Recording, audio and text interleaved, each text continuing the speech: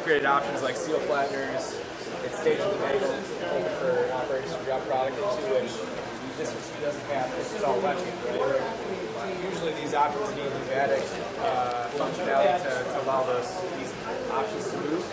It fires on air usually, but we actually built an actual electric motor in here to make sure that these options function properly. Is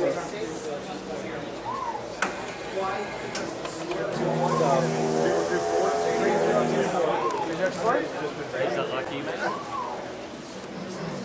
That's it right there. This is more for e-commerce driven. This is mainly e-commerce. The other machines, it started with small parts. Your nuts, bolts, screws, increasing that hand load to using the machine for more automation is increasing throughput. This is strictly designed for e-commerce, which we've seen a 15 to 20% year-over-year growth. More people are buying online now, right? So how can we increase the speeds? Labor is hard to find over that peak season time.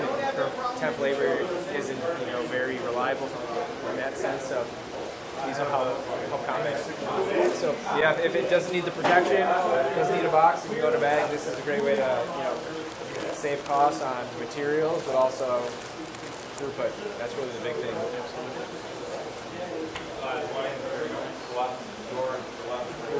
I checked with him. Yeah, it's not. This is you. Yeah, that's me right there.